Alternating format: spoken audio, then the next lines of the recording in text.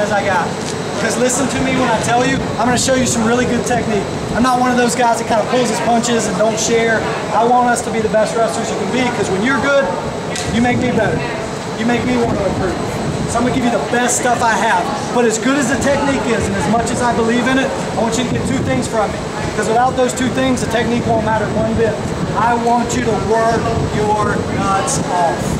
That will get you further than anything else you can do in life. When you take these shoes off and put them up one day, high crotch won't mean a hill of beans.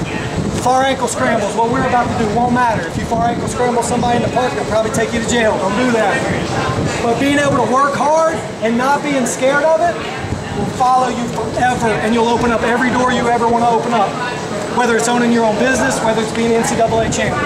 When you get that work ethic inside of you and it becomes who you are, sky's the limit. There is no limit.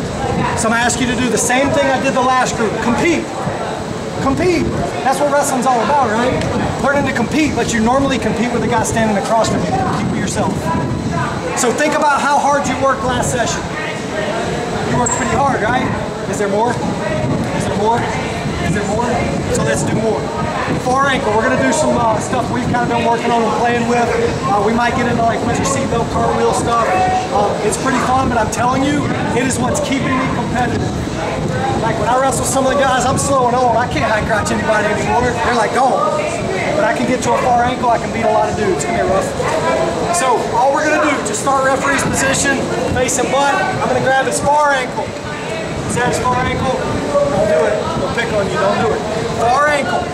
And we're going to go with like the most basic thing first. It's going to end up being our setup. I call it lazy man scramble because there's not much to it. So I'm going to take my inside knee as far as I can across. My goal is to use it like a trip. I'm going to bring my knee outside. Watch this little hop. Outside. As soon as I get my knee outside, I'm going to make this thing windshield wiper. See how this starts turning his hip?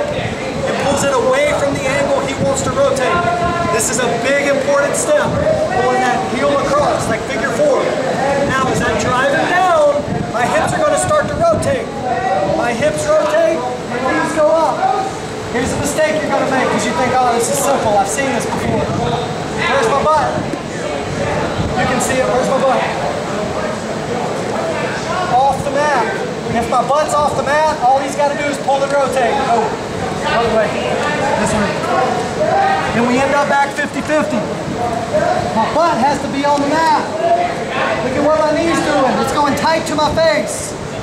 Then I put, how much you squat, Crocker? 500 pounds? 530? Do that 530-pound squat. Get those feet in the mat. Squat them off. Start turning back in. Then put your own flavor on it. Wherever you want to go. Your leg rider lift, turn, hand turn, call. Go to somewhere you got an advantage. One more time. You need to see it, Ruff. You see it? Come here, Bert. Far ankle. Grab mine. Knee hop. Bring knee to knee. Knee goes outside. Use it as a trip. Is that important, Potts? Absolutely. Isolate that far hip. Change his angle. Start slow to get the rotation. As he falls, my hips rotate and I scoot my butt away. And a lot of times he'll come right off and you got an easy score. If you get used to putting this on his butt and keeping it there, it leads to really good stuff. Questions? Let's go compete.